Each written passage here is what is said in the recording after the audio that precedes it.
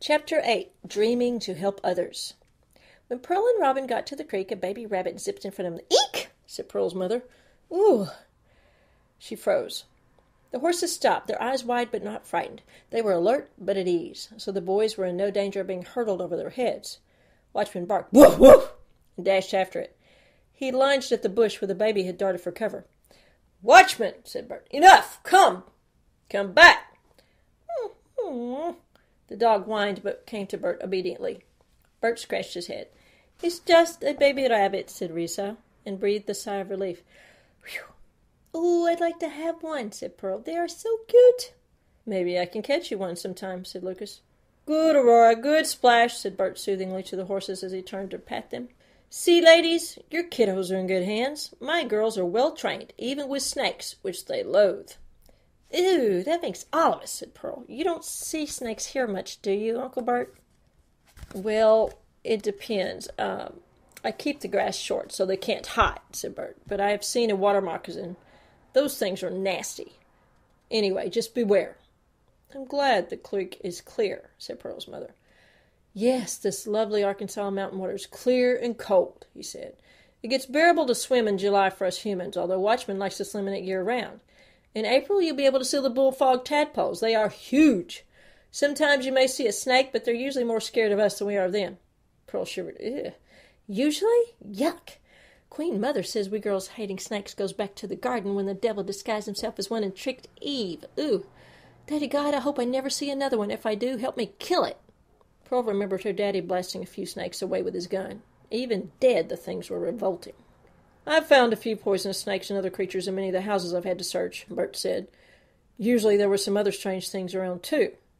"Was your uncle a cop or something?" Robin whispered. "Yes," said Pearl. "He was a state trooper, and the best, I'm sure. I'm glad. I'm so glad he never got shot or anything. I remember we prayed for him a lot." "Your prayers have kept him safe," Robin said. "Hey, can we swim, Mama?" asked Robert. "Not now, Rob. It's too cold, way too cold. It's the girls' turn to ride. We don't swim in October outside, okay?" "That's right," Bert said. "You guys come with me to the barn and I'll teach you more things you need to know." "Oh, can't we go again?" said Lucas. "Maybe another time," said Risa. "Not right now." At the barn, the boys got off and the girls mounted. Pearl was almost tall enough to get on Aurora by herself, but she had to have a little help. "I'll grow," she told Bert. "Wow, things look better from up here." "That's right," he said and laughed. "You're getting an eagle's eye view almost." "Can Robin and I please ride by ourselves?" asked Pearl. "No, Pearl," said her mother. "We led the boys, and we're going to lead you. You know how this... I've already talked to you about this. You probably don't know as much as you think about riding, sweetie." "But I've read books, and Robin used to have a Shetland pony."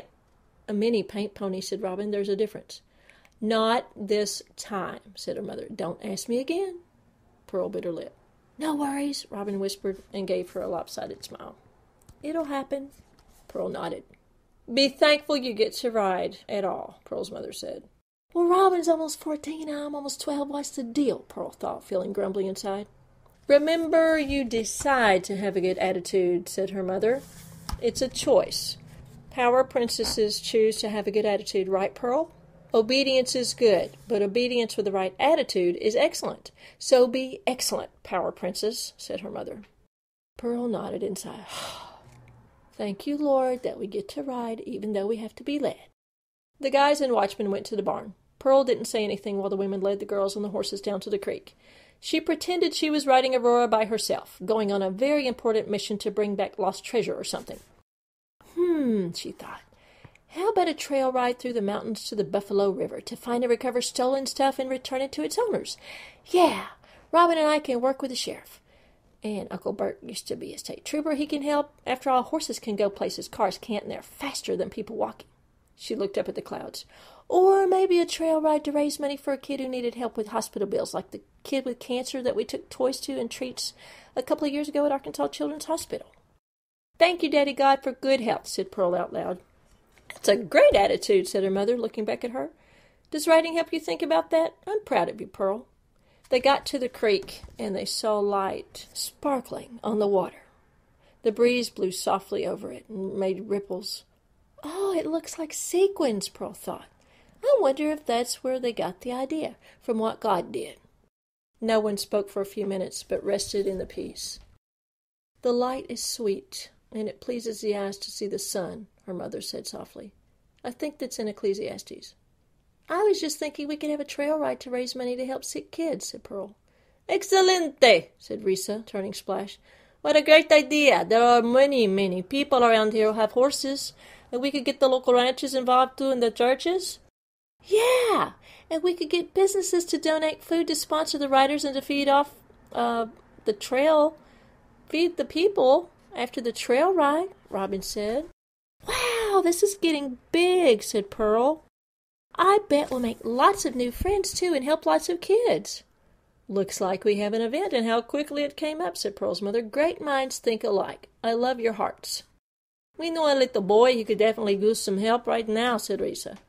Pearl, she said as she looked over at her, you truly are a jewel with a beautiful heart.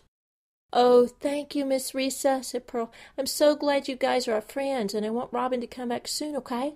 We certainly will, said Risa. We hope you will come to church tomorrow, too. Remember, we're making plans for Alleluia Harvest and A-Ride at the end of this month. Queen Mother, we're going, right? Said Pearl. Yes, Pearl, as long as we can have a nap tomorrow afternoon, said her mother, and laughed. I really am looking forward to a good night's sleep and a nap, and I'm just catching up. But I'm going to catch up quickly, and with my clients, too, so, whew. She turned Aurora back toward the barn. We've just arrived yesterday, and already we're very busy. But it's a good life, a Zoe life. Living with Bert is like living in a hotel, so that makes it much easier, sort of, she said. But I need to go through all the stuff in storage, and I suppose we should do it this week while everything is out of order anyway. Hey, maybe we can have a yard sale and meet new people too, Pearl said. Possibly, said her mother. Can we have it Friday, Queen Mother? Oh. Pearl, let's just be quiet and enjoy the evening, okay? Said her mother, sounding tired. Yes, ma'am, said Pearl meekly. Wow, God, so many exciting things. Thank you.